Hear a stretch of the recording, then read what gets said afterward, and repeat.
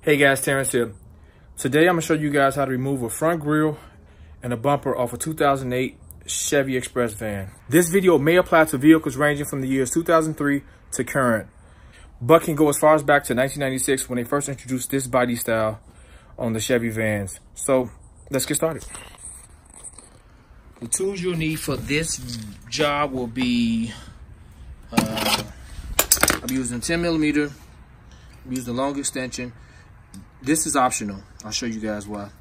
I got a short extension on standby, some pliers just in case, a wide flathead screwdriver, a wide one, 21mm socket. I got a swivel because I'll show you guys why or how I'll be working since this van has been in an accident, and a 15mm socket for now.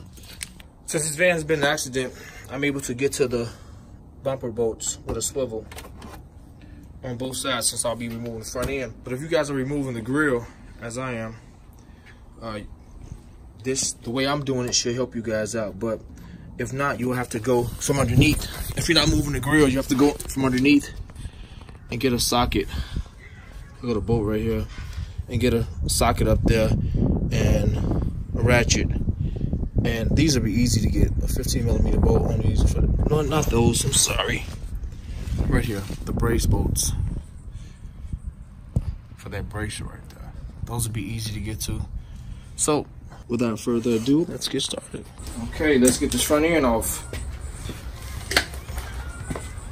10mm bolt here, here.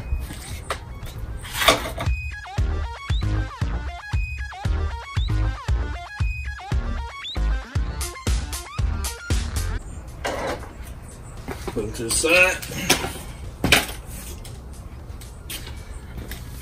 Now you need the flathead screwdriver, and I'll show you guys why. This one's already out.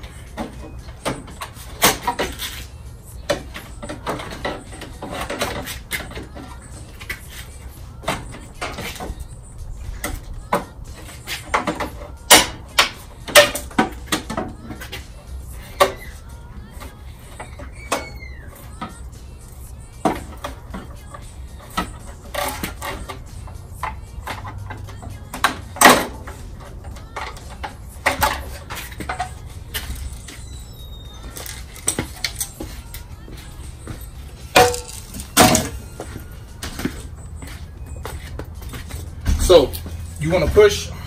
I'll show you guys where to push at. Between the light, there's a white tab in here that you have to push back on.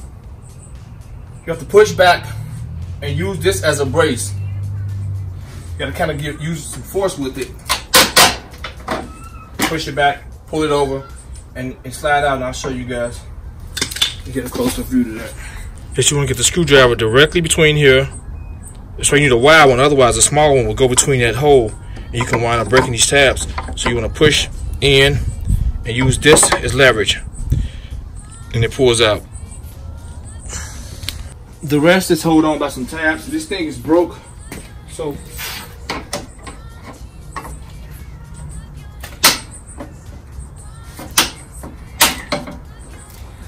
remove the lights. When you push these tabs out, get the screwdriver in the side. You have to push this in, and it'll pull out. So you're gonna push this in. The screwdriver should come through here. That's why it's made like that, with that groove. Push this in, and it slides out. There's some tabs here. Just wanna pull them out.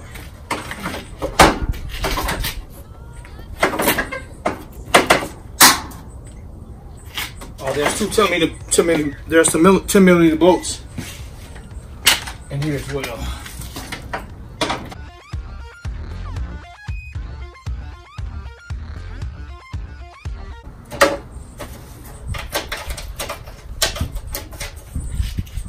You pull these 10mm bolts out.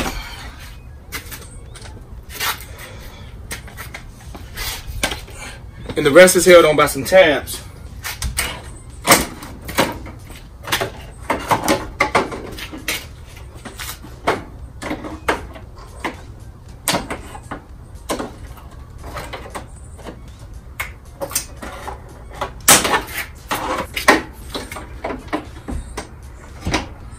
Okay, I want to show you guys.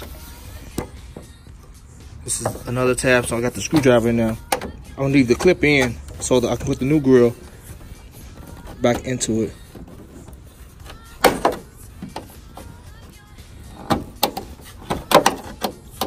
Just want to pry this out without removing the clip. It broke in there. So I'm gonna have to take the clip out anyway. But I got the other one out. There's another one there. Gotta pull that black piece out. And that's also broke. So the bumper, maybe one of our bolts.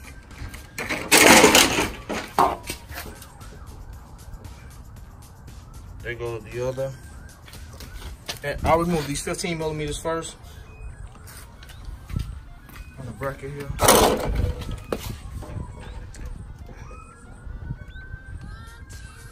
So we're gonna get those first. And then I'll get these.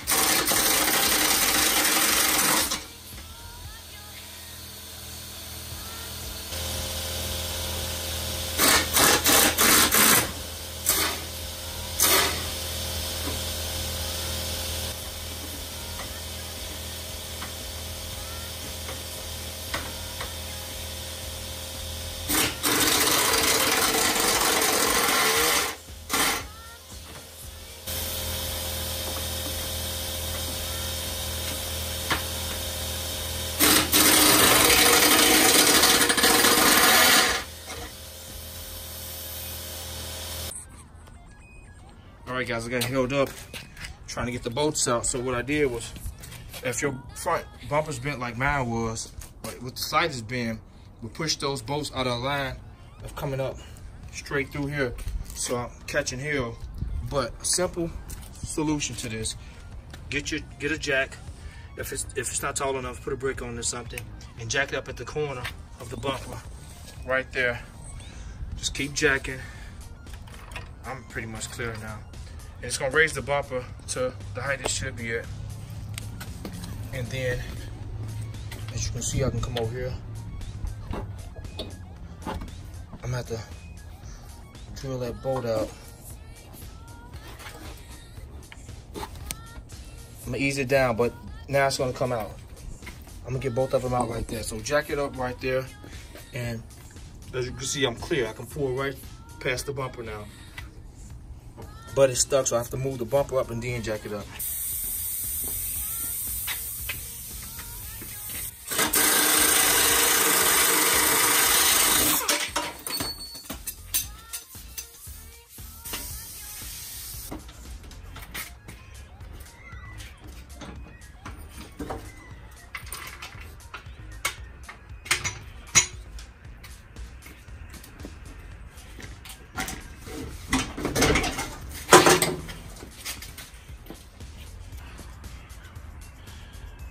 Okay, there's nothing bent.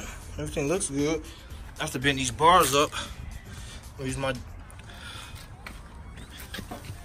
jack to bend these bars up. As you can see, look like they pop back in place. That was down some. So maybe the bumper was holding them down. Let's see about this one. We'll see as I get going. So here go both bumpers. I gotta remove some parts. That's the new one. Parts.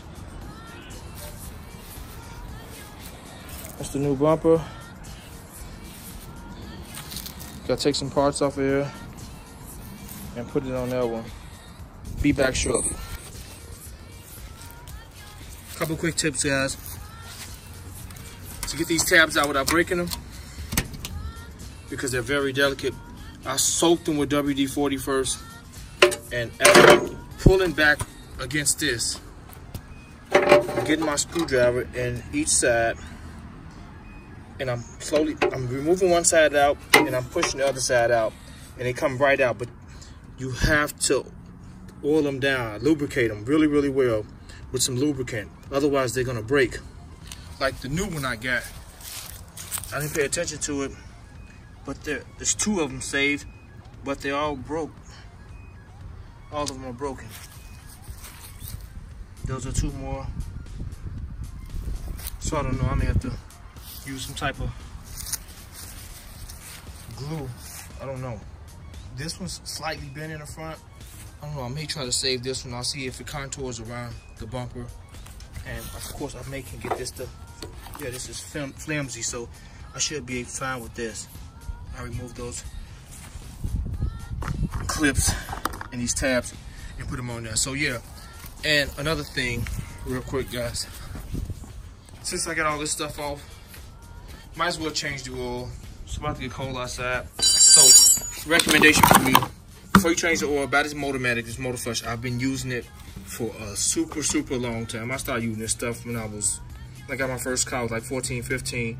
And my older brother is a very good mechanic, and he's been using this as well. And he told me that before each oil change, I should use this to kind of get the engine, all the gunk out the engine. And it does a great job cleaning the inside of the engine. You let the engine, when you pour it in, before you change the oil, you pour it in the oil, exactly where you pour the oil at, and you let it run for 5 minutes before you drain the oil. So as you see right now, I'm draining the oil. Just about done. Since I got all of this stuff off, why not? And another recommendation, I got the oil filter ready. I'm using some Pennzoil, and I'm using some lubricant. I'll either use 1.5 quarts, because anything over 75,000 miles or 100,000 miles is considered as high mileage.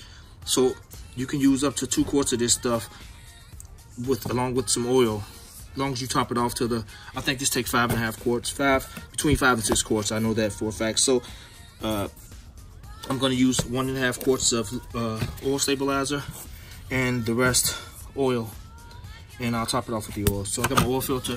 Yeah, but those are a couple tips and recommendations I'll suggest as we got the bump out of our way and everything else. So, all right, be back in a second.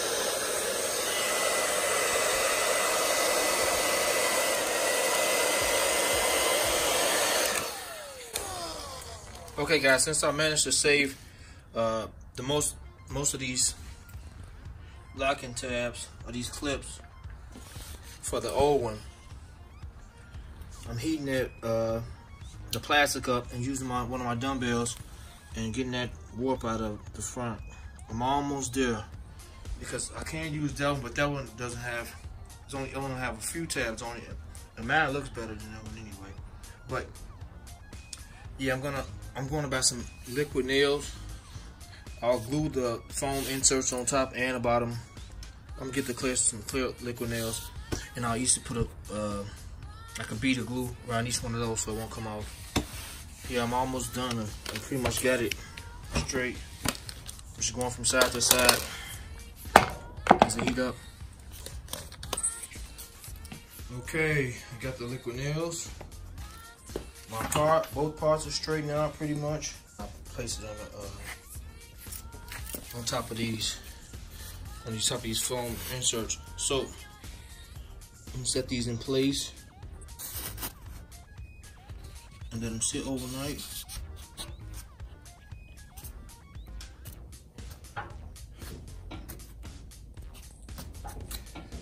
Okay, there's one.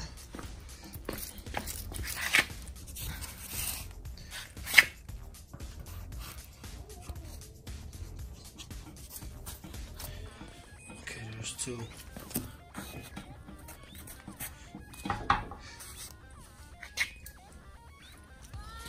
So we have our foam pieces in place.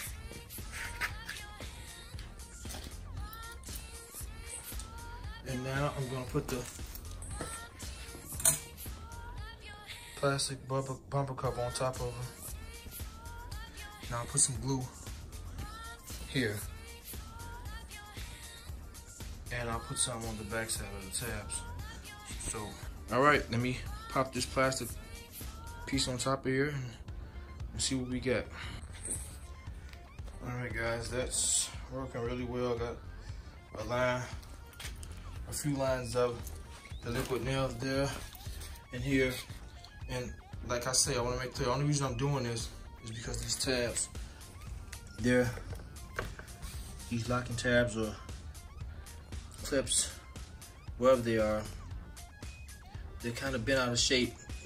Even though they came out fairly easy with the lubricant, I'm not sure if they'll lock back in the slots. So this is my extra security or support, just in case I don't want it to fly off. I want it to be firm on the bumper, this bumper cover. So I'm about to snap it in place. Just got a couple lines there, and hopefully it fits really well. It should.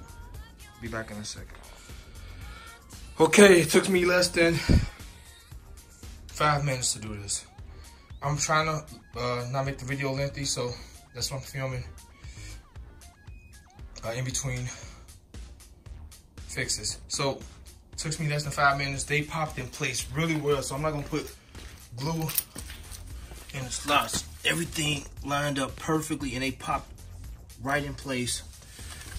These corner tabs creates tension, so they hold in place and they popped in place. This thing is secure. I mean, it's firm. So, guys, I made that work. Look at my little spot. Got a tiny little warp there still, but you guys seen how it was before. I can live with that. So, you're gonna pop that bottom cover on and prepare to install the bumper. Guys, I messed up.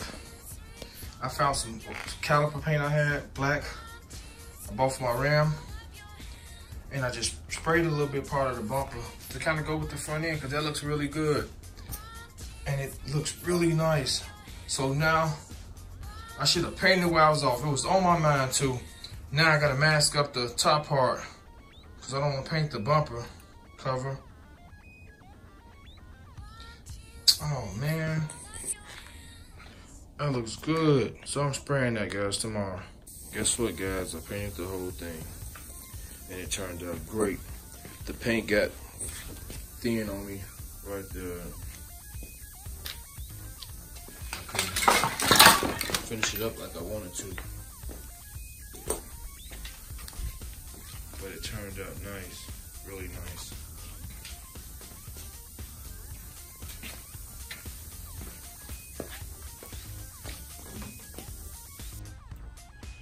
Okay, I got the bumper set up against the frame. I got my bolts lined up. Not started yet. You want to get these the two top bolts, the main bolts started, the ones that go into the frame. You want to get these just put in position, not tighten down, so it'll allow you to get these, because they may be offset by this truck being in a minor accident. They were offset, so this rod with this brace is easily bendable. You can, without even loosening the screws, you can kind of bend it to the holes and align them up and push the bumper up and get the screw started. If you guys can see in it, but I haven't tightened anything yet, just lining everything up. Just noticed a slight problem here. Not so much a problem, but an issue that I'm gonna fix. It's a little gap between here. Lets me know that when the car was in an accident, it kind of bent this down. So I'll get my jack and I'll tighten this first, and I'll bend this up in place with my jack. Not loosen those bolts, I'll bend it back as it should be, and it should line up perfect. This side is okay. I can deal with this. I got my bolt lined up, so I'm gonna zip those in and zip these down. Okay, I'll be back after I get through tighten these down, and then we'll get the front end up. Okay, I got my jack in place, and I bent that rod up. You wanna make sure you leave those tightened. I got this rod bent. So after I do this, after I release it, I'm gonna tighten these down.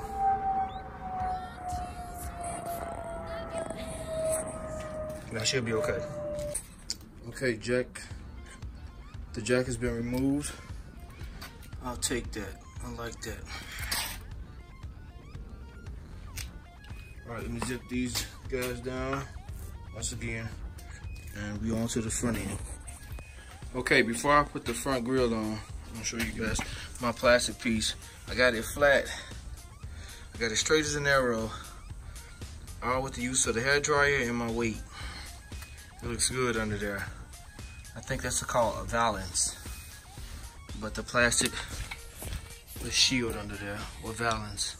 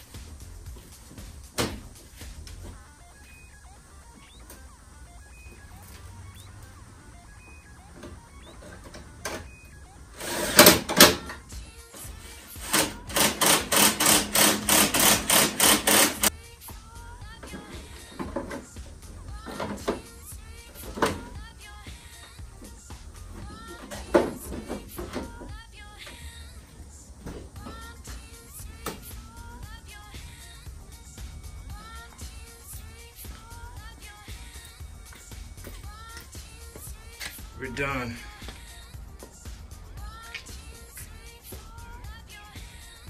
Looks great, right?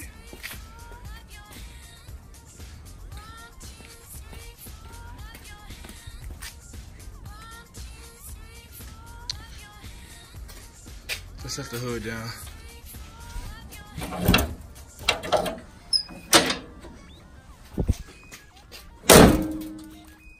All I gotta do is now remove those decals.